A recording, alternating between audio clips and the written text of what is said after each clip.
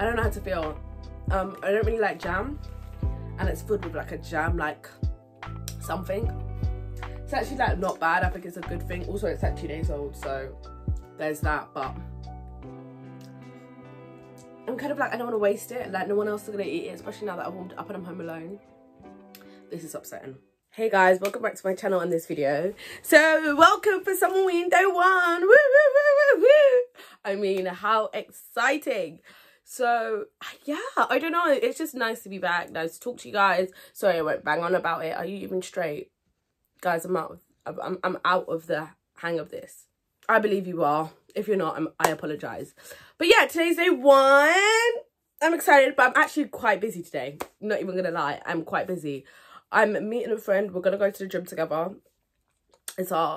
We go to the gym every Friday together to motivate us, which I'm so extremely happy about because I was not using my gym membership. And then I'm also getting my nails done because, oh my goodness, terrible. And what else? And then we might go shopping, get a little juice. And then I have to come back, get ready because I'm going out this evening. Interesting. But since the morning, since it started, I have done some reading. And that's what I'll talk to you about. If you want to see my entire TBR, you can go watch my previous video. It's only been up like a day or so. So there's that will have like a sort of idea of the physical books that I'm reading. And the one that I'm most excited about is The Woods Are Always Watching by Stephanie Perkins. Now, last year I read, literally this time last year, for SUMMERWEEN last year, I read her first book, There's Something in the Woods. No, There's Something Inside the House, sorry. And I read it and I absolutely loved it. I really enjoyed it. I thought that she really wrote YA very well. Like, Stephanie Perkins writes YA very well. I felt like they were actual teens, as opposed to sometimes like falling into the caricaturish ways of teens behavior. It actually felt real to me. Not only that, but I really appreciated the romance. I thought like there wasn't any unnecessary miscommunication. Overall, I really enjoyed it. And so then when the thriller came around, I was already invested in the characters. It was easy to read. I flew through it, etc, etc. Now I've got the sequel, The Woods Are Always Watching. It's not a sequel, sorry. It's her only other YA thriller, but they're not actually related. And I started it because I'm reading it for the prompt of read it during the dark, even though this is physical. And last year I had it on my Kindle, so it was slightly different. So I'm allowing a little bit of light to not damage my eyes. But yeah, I'm reading it for the reading in the dark, and I'm on page 33. I'm really enjoying it. I actually am. It's so readable. First of all, I have not read physical in months, in absolute months, and so especially without an audiobook to go alongside it. So this is the first time that I've picked up a physical book, and the fact that I read 33 pages in one go, it doesn't sound like a lot, but you know, baby steps. It's a good sign. It's so readable. It was engaging. I am intrigued from the jump, which was also another feat to be 33 pages in and like, I want to know what finds out. I want to know what finds out. I want to know what happens. As well as that, have I even told you the premise? So the premise of it is that there are these two friends and they've just finished like secondary school, is what I would call it. I don't know what they call it here. High school, sorry. There's two friends and they've just finished high school and they're about to go to university. And one is going local to a local university and one is going quite far. And so they decide to go on a camping trip together in order to like spend some extra time together before they both go off and see each other less frequently. And that's where it started. I don't know what horrorness is going to come in, but I am excited for it. What I've loved so far, and the reason why I was like, this is why I love Stephanie Perkins, is how real it is and how close to real life I feel like this is, or how close it is to my real life, I guess, because that's the only lived experience that I've lived.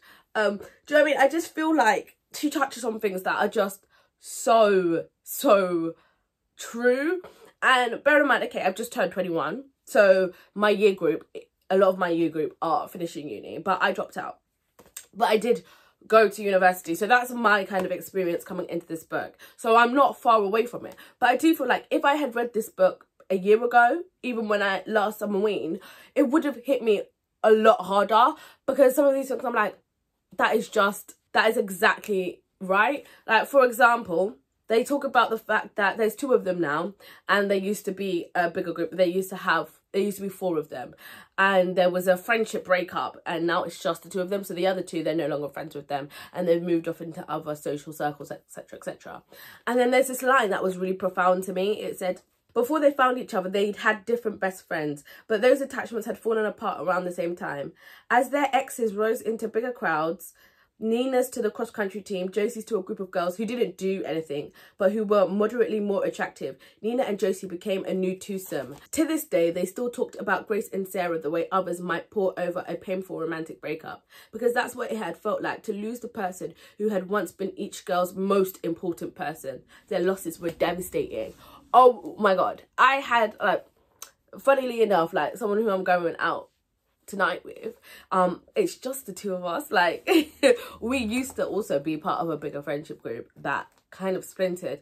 And so it's just, you know, it feels very true, because, like, you know, sometimes I feel like in society, you know, it's okay to talk about romantic relationships. In fact, it's mostly what people talk about, and the breakup and how painful it is. But we don't really talk about friendship breakups and how painful that can also be. I suppose it also is about how your values are. And to me, like, in my idea of life, like, relationships, they can come and go. I mean, unless you're getting married, but, like, do you know what I mean? Like, men, boys, if that's who you're into, they can come and go. But, like, your friends are, they're the ones who are going to be with you throughout, like, throughout all of these random people coming in and out of your life. They're the ones that are meant to stay. All of that to say that friendship breakups, they can be rough. And so when I read that, I was like, nah, for real. And even the fact that it's just the 2 of them left, I'm like, yep, can heavily relate to that, can heavily relate to that. She knows what she's talking about. Another thing is, like, talking about being a failure, going off to uni and being a failure. For example, it's like Nina was afraid of failure, of not being good enough and getting stuck in the economics department forever, or being just good enough to find employment someday as a writer's assistant, but never good enough to climb any higher. Do you know, I studied economics, so you could just even imagine where my thoughts were, especially as I was dropping out. Like, babe, it was a tough time. And so, as I said, a year ago I was still very much in it. In fact, a year ago I had just dropped out. It's been about a year probably since I dropped out. A year and a bit. It's over. It's like a year and a half. But, like, do you know what I mean? I was still very much in the thick of it. So reading this then, it would have been very profound. But even now, it's still like, damn, Stephanie, she knows what she's talking about. But also, there's a bit of friction between the 2 girls. It's not perfect. And so that just reminds me of, like, friends that I have had. And, you know, there's a bit of friction, there's a bit of tension. Also, thinking about friendships that I've had where I've moved away and they haven't, and how that's affected it. Like, all of those things, all of those conversations have been brought up only lightly, because it's only 33 pages in, but, like, still they've been touched upon, and I'm like, yes. And so if you wonder why I'm a Stephanie Perkins full fan girl, this is the reason. Is it reading like a 5-star at the moment? Absolutely not. I have to be honest with you. It's not reading like a 5-star, but it is reading like a book that is at least a 4-star, and it's really making me think. It's not really making me think. It's just making me like, yeah, you've seen into my life. Like, I told you about my life and you took elements and wrote it in your book. That's how it feels. But also, because I had to get up and get ready for the day, I couldn't read that anymore as well, because for the prompt of In the Dark, I started an audiobook, which I think I'm going to put for the thriller prompt. The audiobook that I'm listening to is Runtime by Catherine Ryan Howard. Now, I have wanted to read a book by Catherine Ryan Howard for ages.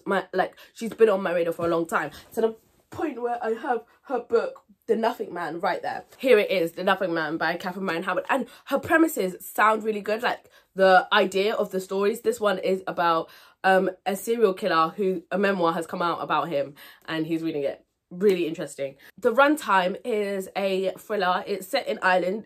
She's an Irish author. It's kind of bi-coastal, kind of also about LA, and they're making a horror movie in these woods. And the actress who is going to be playing one of the main characters, there's something, you know, a little bit going on, like there's something in her background. Also, like, you know, this cabin in the woods, it's like, what's going on in the cabin in the woods? I don't know. I don't actually know that much else about it right now. I'm like on chapter 4 or something, and I've still got like 10 hours left of the audiobook. Why did I choose such a long book? Lord only knows. But you know what, it's fine, because as I said, I'm going to get my nails done and I'll just be listening to it then, and also on my way there. I actually want to start making a move now. It's 12 o'clock now.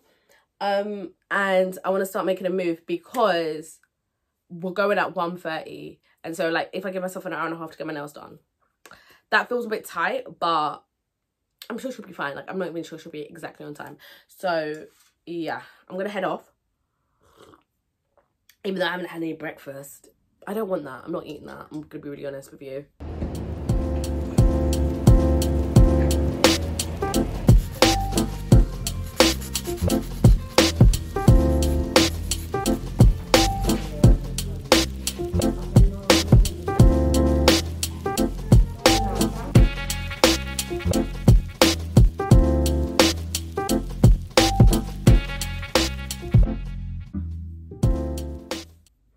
And she's back. Get into it. Get into it. What do we think?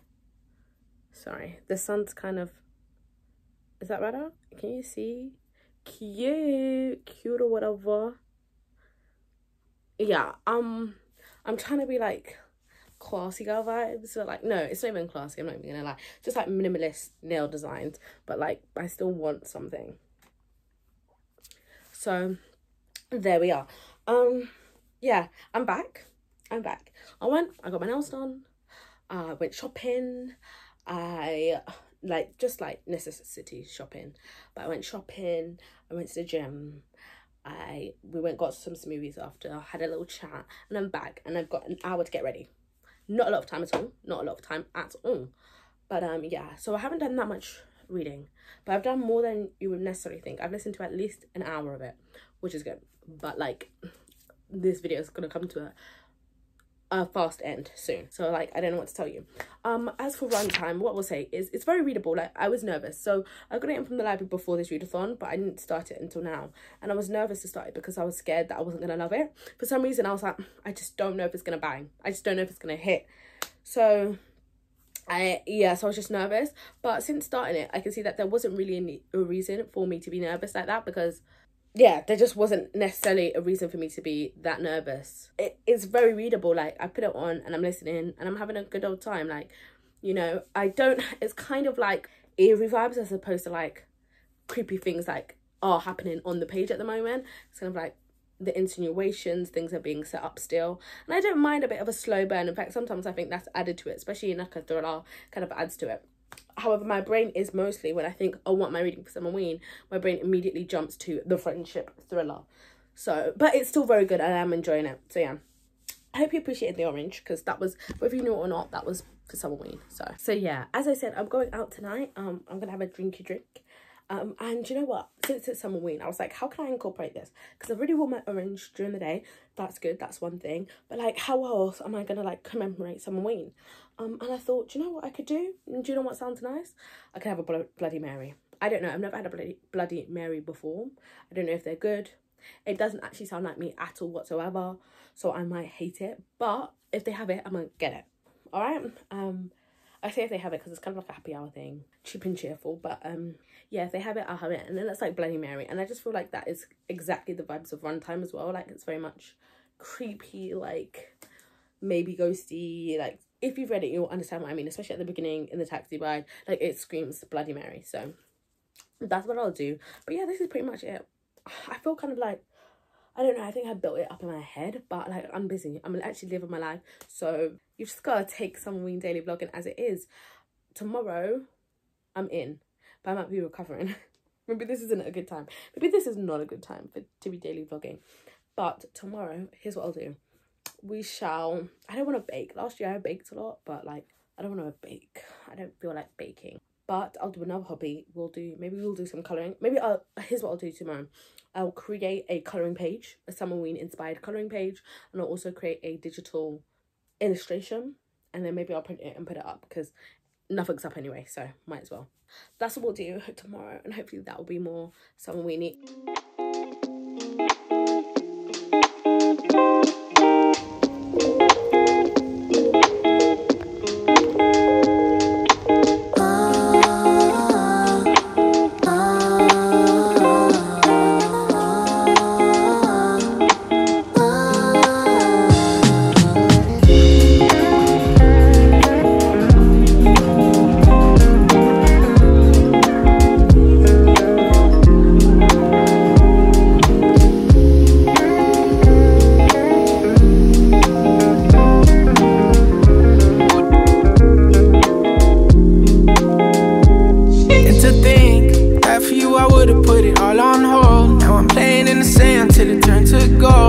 Midas hands, but we all grow old.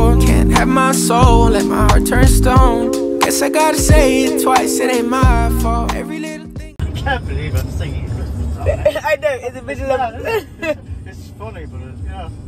this year I gave it to someone special. I'm going to take the initiative to say goodbye now because I don't know how I'm gonna be. I might be fine. I don't, but I would just rather be prepared and say goodbye now. So thank you guys for watching, and I'll see you tomorrow. Well, I'll be filming tomorrow. Hopefully, see you tomorrow.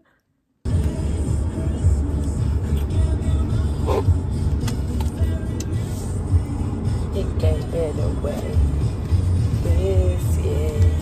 To send me from 10, I give it to someone special.